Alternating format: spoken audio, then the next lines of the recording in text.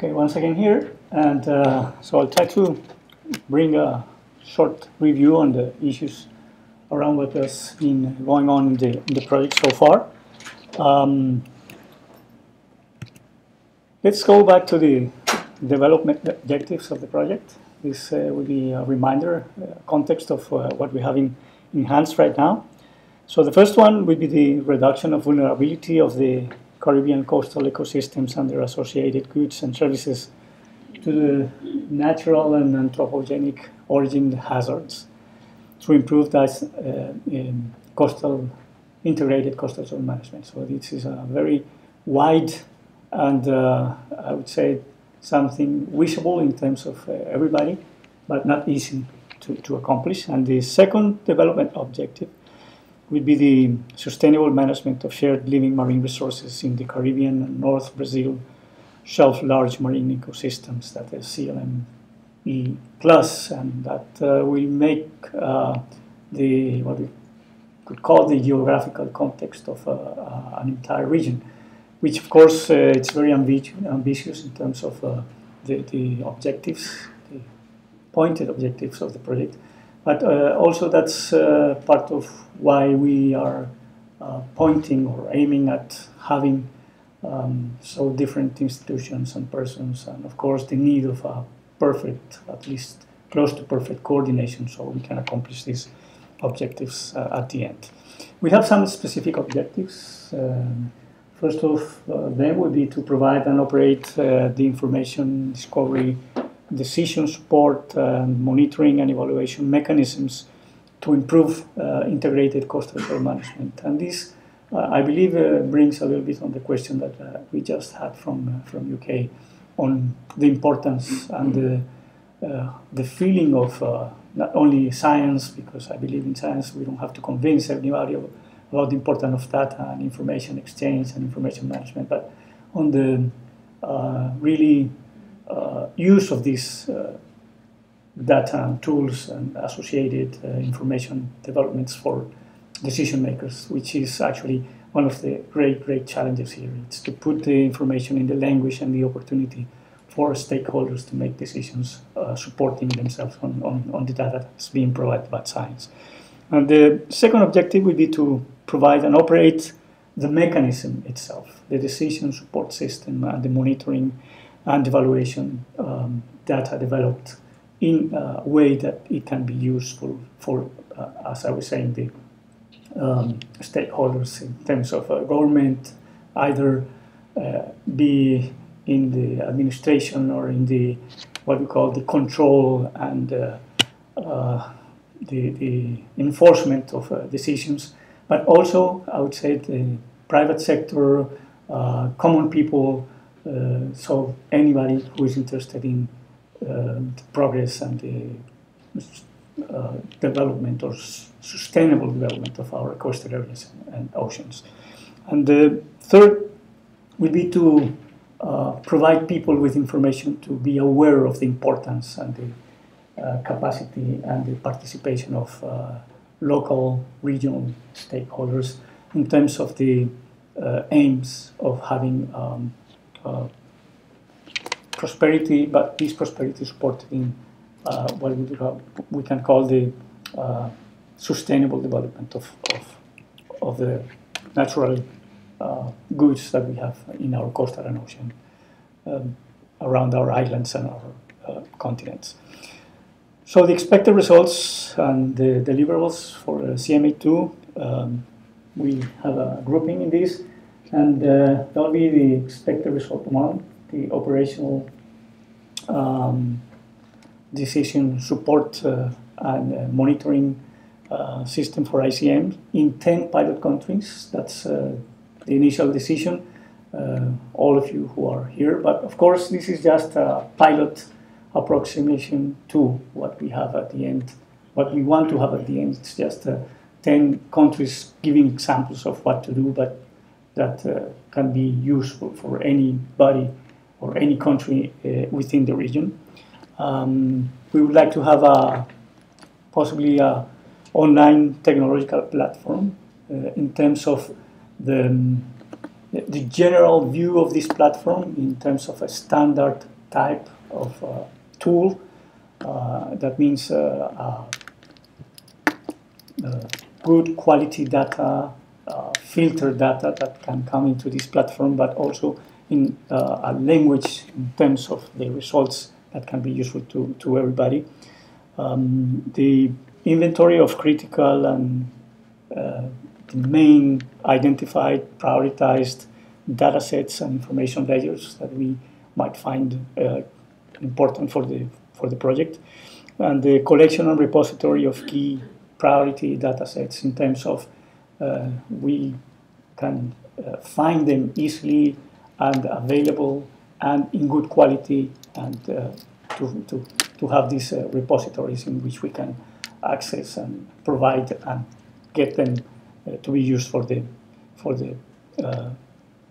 main effort of integrated coastal zone management. The second activity would be to create and enhance the awareness, capacity, and participation of key national, regional, or local stakeholders, and that it's in both ways, either the ones that are providing the data and the information and the other ones that are using and making profit of this data in terms of the integrated coastal zone management. We want to have a set of instructions, a set of education materials that we can have around the region, written and presented in a way that they can be easily shared and used by everybody. We want to have a prototype of the Marine Atlas and the status of the coastal zones in terms of indicators, something that we want to be very flexible, very updatable, easily updatable, and accessible, so we can have most what we can call, let's say, almost online, in real-time information, can put that in quotes, so it can be used for making decisions or emergency decisions, maybe sometimes. And three, the lessons and what we can call the experiences and the learn that we have developed, or that we can develop from those experiences, to be presented for use, and hopefully not committing the same mistakes in past. For year 2, the expected results 2, we want to have a functional decision support and monitoring tool for improved access to information in the management of living resources within the region. That will be the definition of the online platform. The sorry, I came back, and yeah, and the identification of the beneficiaries. Sorry, I came back with the slide, and who will be the main users of this information, or will be, of course, the national and pilot projects. They are involved in this activity in terms of the countries that were defined to be the pilot countries, not only them, but also the advisors in the regional level of the CLME plus region, that's the Caribbean and North shelf of Brazil, continental shelf of Brazil. The decision makers and managers linked to the governance bodies, of course, those were the primary beneficiaries of these tools, and the institutions that will have any responsibility in the management of coastal resources. And that could be in terms of the national ministries, the units engaged with coastal zone management at the local or regional level, and also the international organizations that are involved in this project.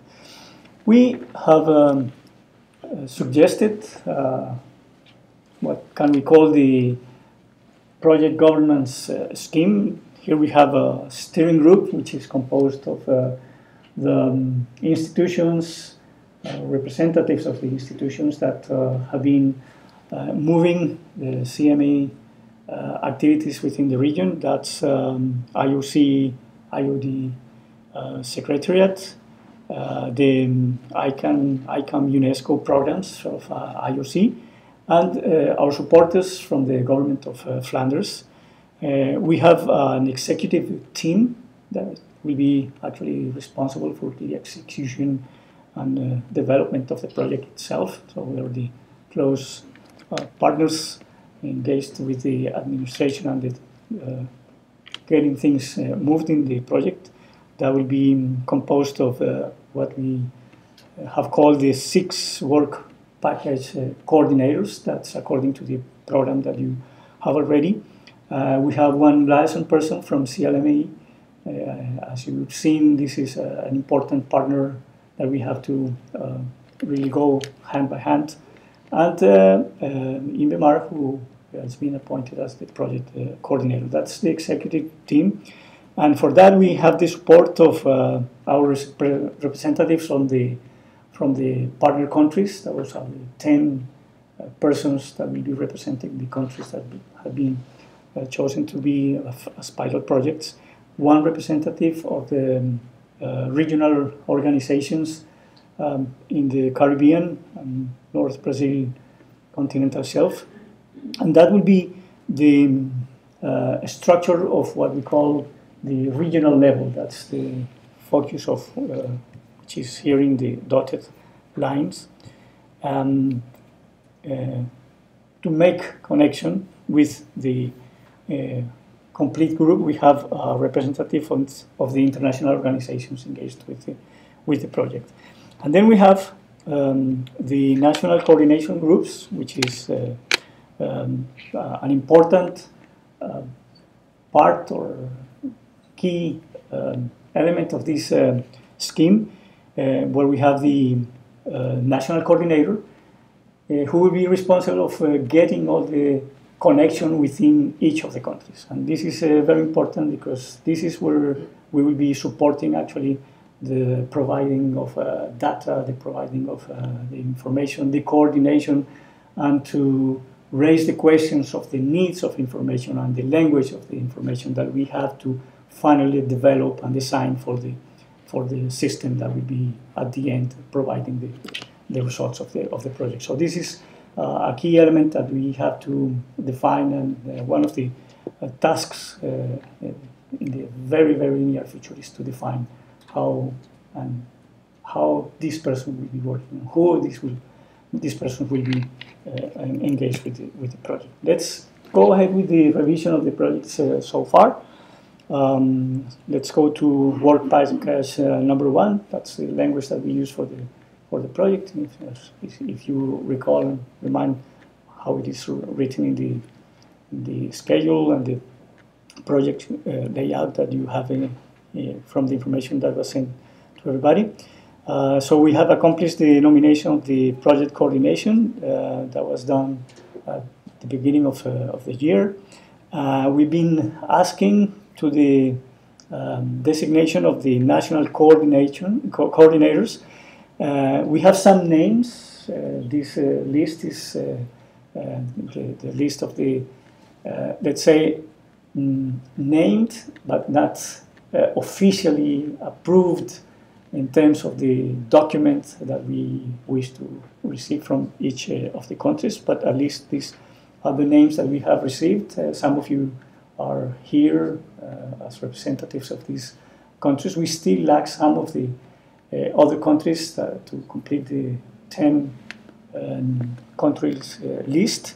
So that's one thing that we have to go ahead and try to get it set up in the next days.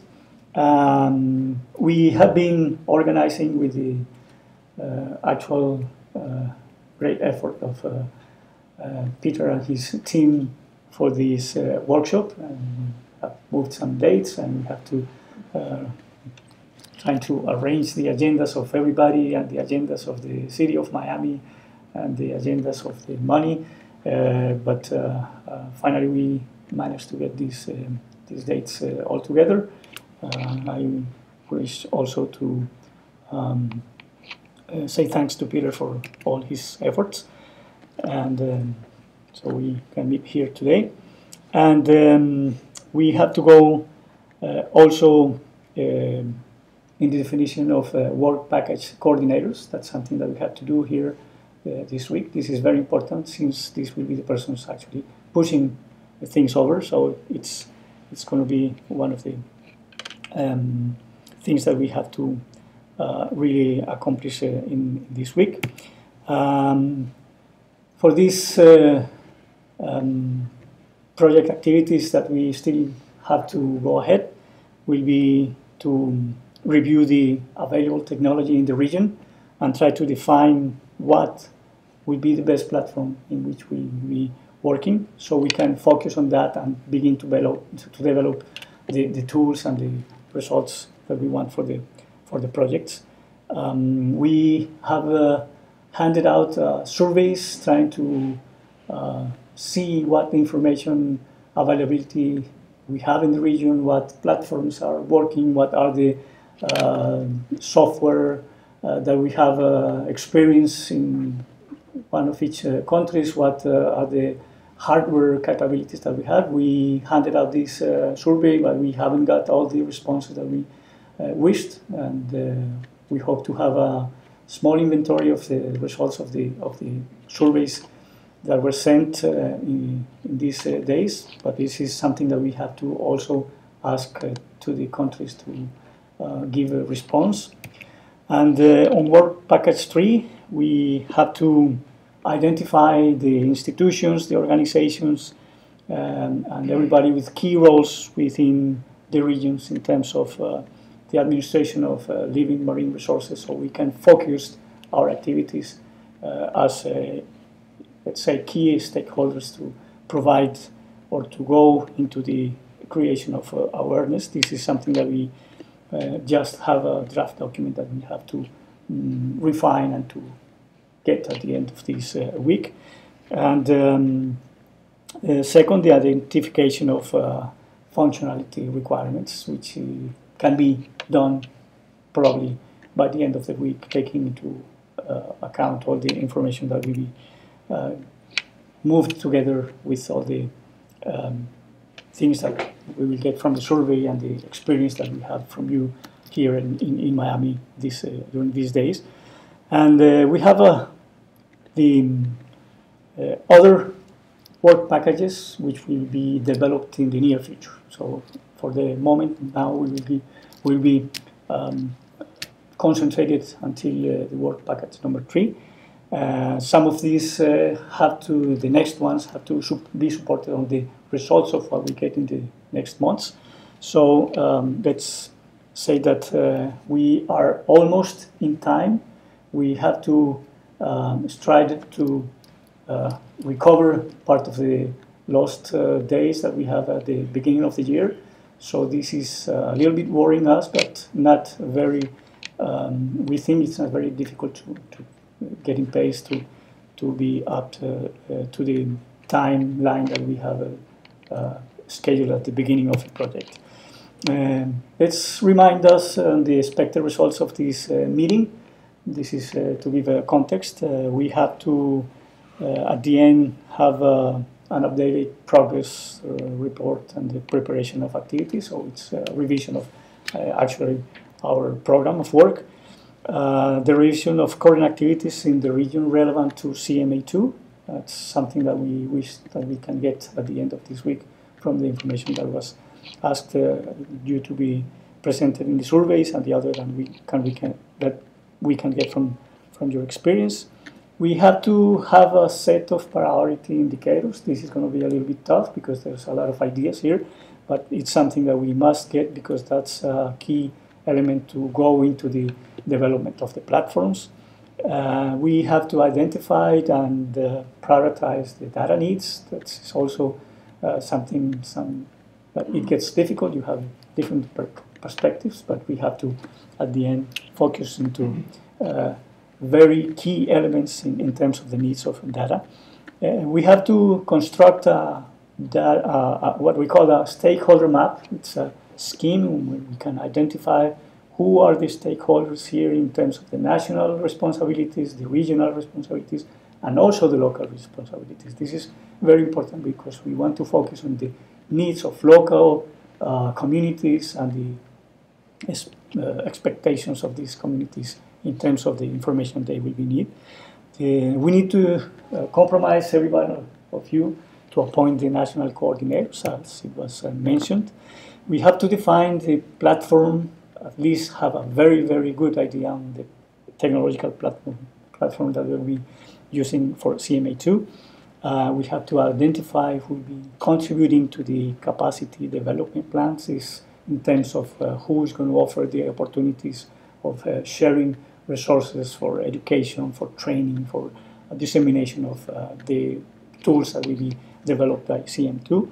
We want to have also the appointment of contributions for the communication and outreach plan. This is a little bit related on what I was mentioned, but even further, because we want to reach not only, let's say, the key stakeholders, but also general community.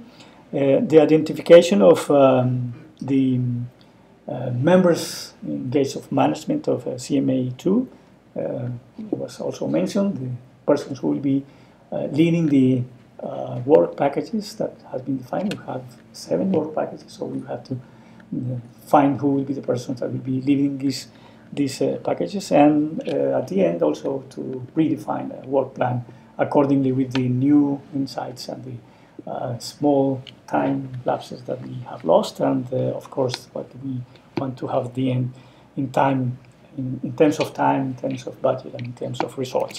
So thank you very much, and but still we can hold one question if it's because I went a little bit further in time.